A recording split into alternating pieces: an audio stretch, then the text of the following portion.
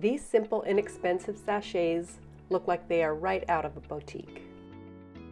A list of the supplies are below in the description. I coffee dye the material with boiling water, about 5 tablespoons of instant coffee,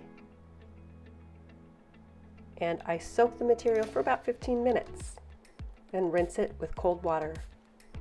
Then I throw it in the dryer to dry.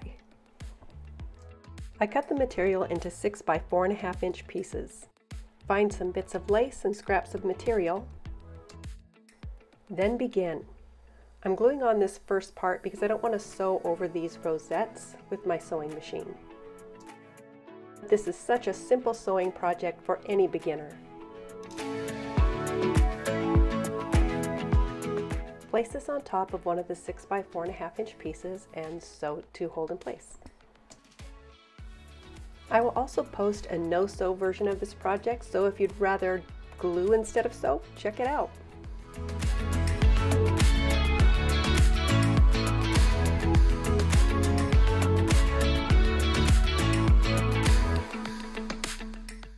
Add the other piece of fabric right sides out and sew together on 3 sides. Leave an opening at the top of this.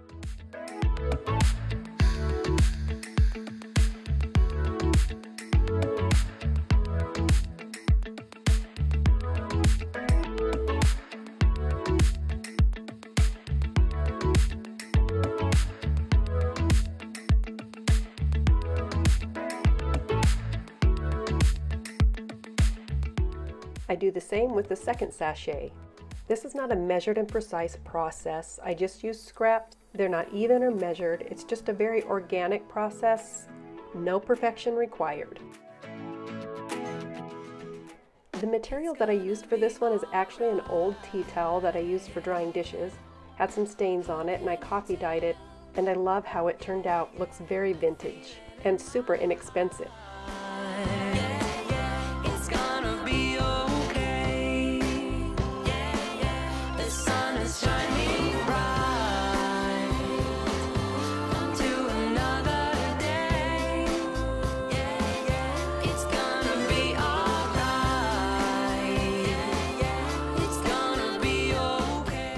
So this one the same as you did with the previous sachet. Remember to leave an opening at the top.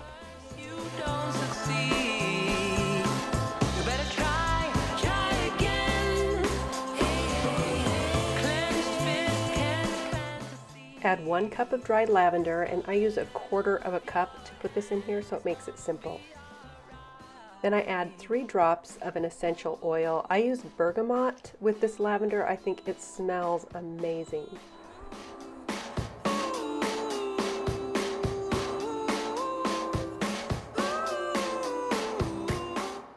Carefully sew it closed.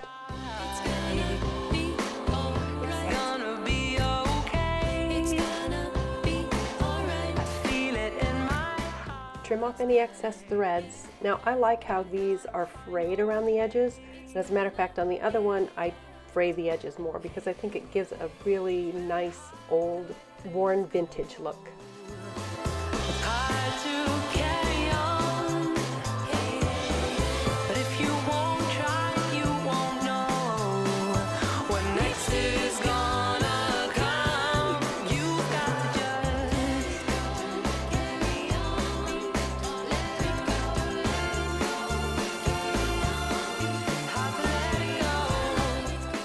Here are a couple more examples that I hope you'll like.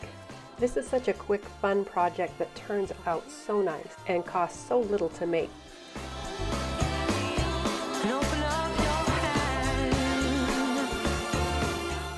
Thanks for joining me. Please like and subscribe so that you can get any new videos that I come out with.